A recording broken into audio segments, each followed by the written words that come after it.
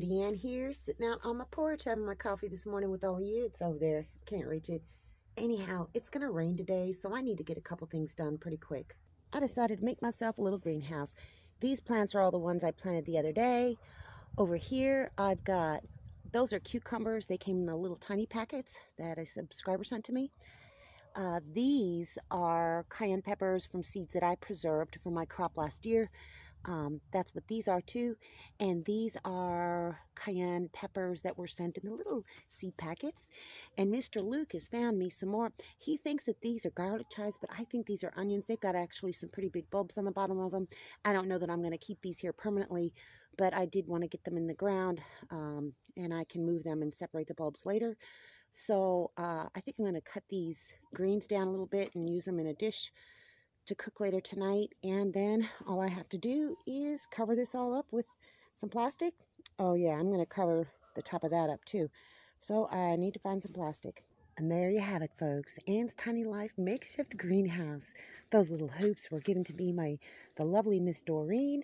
And this tarp just came, it's not a tarp, it's just a piece of plastic that was over something big. I don't remember what it was, but it's been laying around in the mud. I did rinse it off a little bit. Yep, it's dirty, but the rain is going to come, and the dirt is mainly on the outside of it, so it'll be just fine. I decided not to cut those onions back just quite yet. I'm just going to leave them, see what they do. Yeah, so I just secured it with, well, there's a log there. There's a pot of onions growing, a pot of chives growing. I should probably put something over there. Put a soggy log over there, and yeah, put a brick over here. Now this garden bed is not ready to be planted. It's almost ready. It needs one more big layer of soil over the top of it, and then I'll be able to plant in it. But for right now, it's okay. I can just set this stuff on top of it, and I think that'll work just fine. This garden bed, the chickens have been going through. I really need a lot more layering in there because it needs to come at the minimum flush with the top of this and mound it a little bit, because this method of gardening, hugelkultur, it'll kind of settle a little bit. The layers will. So I've got to get a lot more in there, but it's not time to plant in the ground anyhow. So yep, this is gonna work just lovely. Yep, that right there is inelegant. It's janky. It's plain. It's simple. It doesn't look pristine and polished. But if you're coming to this channel looking for, these beautiful, big, grand, builds of things, you're not going to find it here. Nope. I just work with what I have and just put stuff together the best I can, because I don't want to go out and spend a fortune on a greenhouse. It may look big, it may look fancy and fantastic, but it just ain't me, because I am not going to spend a whole bunch of money on that kind of stuff when something like that will work perfectly fine. Anyhow, yeah, so what else? Look at that. This right here is the second 300-watt solar panel that the lovely Miss Doreen sent me.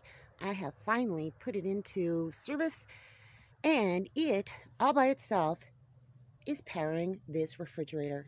All I've done to mount it is, and this is really super fantastic and complicated, I stuck some nails in the wood and just hung it off of there. Luckily, this panel has these little mounting grommets.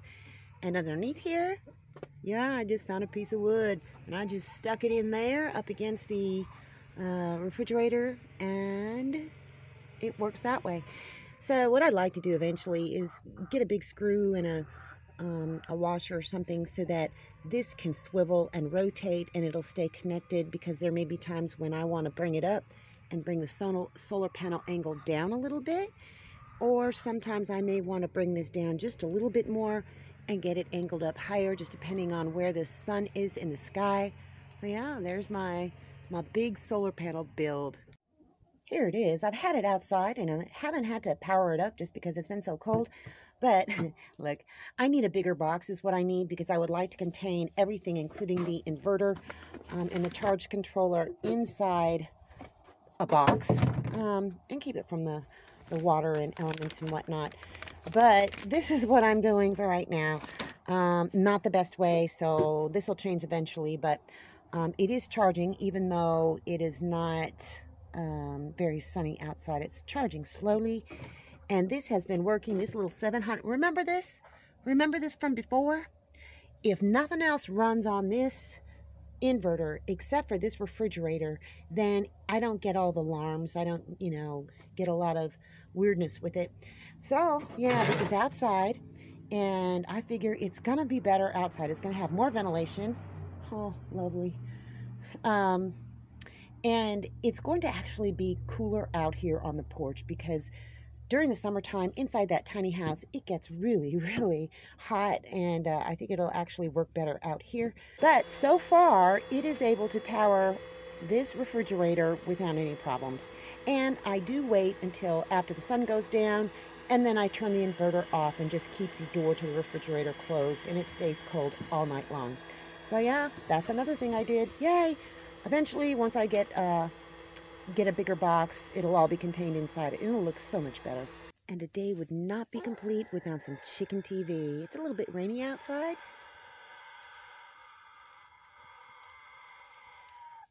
What? Romeo? Oh my gosh, he's starting to sound like that crazy chicken that had that really wild cock-a-doodle-doo. Anyhow, it's a little rainy today, and I've been keeping them in the yard. I just don't want them free ranging right now. I just don't. But they are making good use of this little area I created for them. So that makes me happy. Yeah. But they still get out and peck around. They don't seem too bothered by the rain, really, most of the time. Sometimes, yes. But they've got options if they want to get out of the rain, or if it gets too sunny and they just want to chill out in the shade. I'm very happy with this. Yeah. I need to throw you out some more feed because, not some feed, probably just some scratch because they're not out foraging. So, yeah, I'm going to do that now. Look at these chickens. All I need to do is step down off the porch and they come running for me. They love me.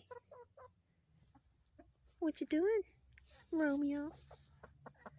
What you doing, big boy? Look at you. Ain't he majestic? Look at his feathers. He's just so pretty. All of my chickens are pretty. And these hens love Romeo. Yes, they do. Oh, over here, this little dust bath. I'm going to use the soil for that in one of the garden beds. And I'm going to do like Mr. Lucas does. He just clears an area of soil in the corner of his pen and throw some wood ash down there, and the chickens do the rest, and they just love to dust bathe right down in that dirt.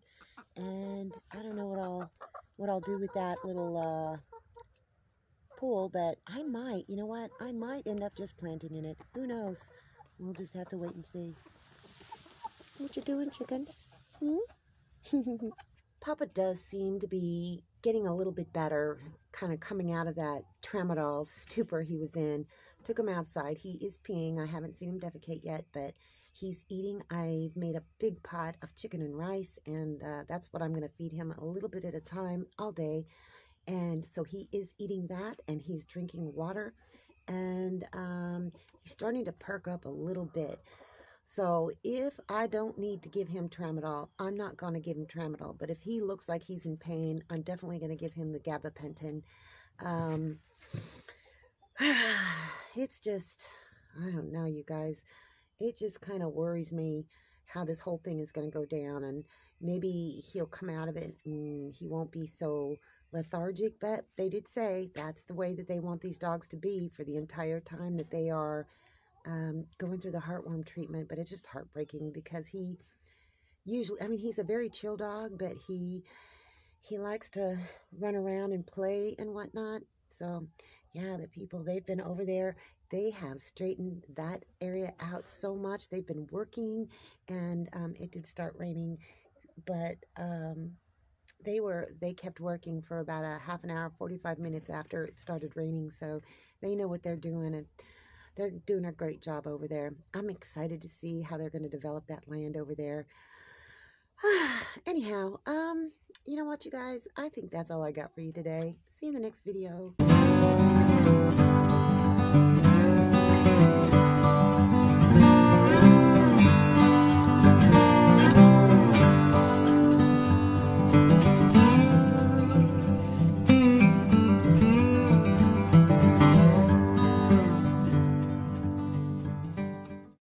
Thanks for watching, everybody. I hope you enjoyed the video. Make sure you like, subscribe, hit the bell, and y'all have a good one.